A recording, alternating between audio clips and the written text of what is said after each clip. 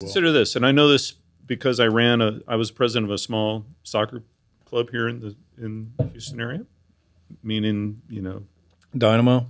yeah, Heard of no, them. Yeah. small, and our annual budget Little guys, was millions. Yeah. So a small, what I would consider a community soccer club that was mainly just servicing our small our community, small neighborhood. That's amazing. Had a budget, because I saw it, of close to $2 million. That is insane. So where'd the money come from? Came from the parents, all of it. They're forking out the $150 for little Johnny and More Susie than to that. play. And most of it went to professional coaches. So it all came from, it wasn't like sponsors or... We had some sponsors too, but most of our sponsor money was earmarked for particular things like lights on the field. Yeah, and, I mean, it was big picture, but laundry. But year to year, This is a select club. it would have been considered a competitive club, select club. That's amazing. But it was million. small. It was a couple small. million at that level. And this is So there's a lot of the money. late 90s, early 2000s. So this is a while ago. But And that's it was not money. So that much money, and most of it was going to salaries. Most of it was going salaries. because you had to have professional coaches. If you're going to compete, you have to have. You go look at the clubs right now. There are very, very few volunteer parent coaches. If the parents are involved, they're managers of some sort. It's all professional. Really? Soccer. I'm talking soccer. Soccer. All professional coaches, all earning a living. Most of them, a lot of them, full time. Wow. Now they're not making a fortune, but Yeah. But if you think about,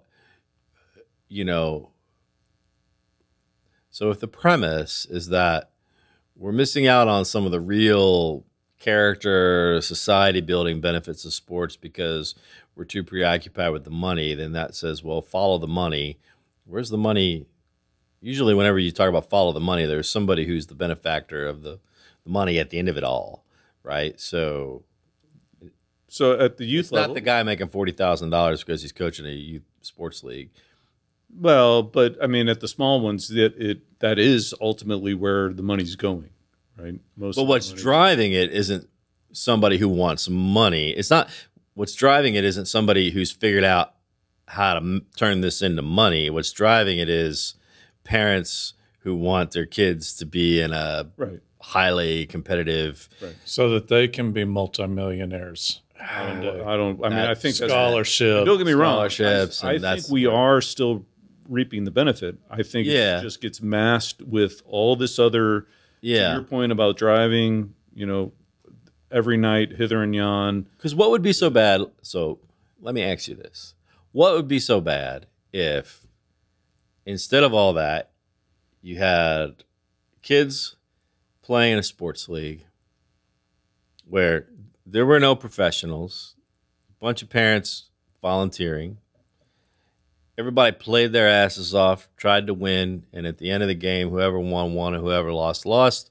You came back, you tried harder. Next time, the end. I think you just saw that. The end. When you were in France for a month. Yeah. Yeah, like the end. The community like that would actually league. That would give our young people growing up the benefit that you ought to get from sports, right? So everything beyond that, everything beyond, just a organized, more supervised version of what happens in the schoolyard is all about other objectives.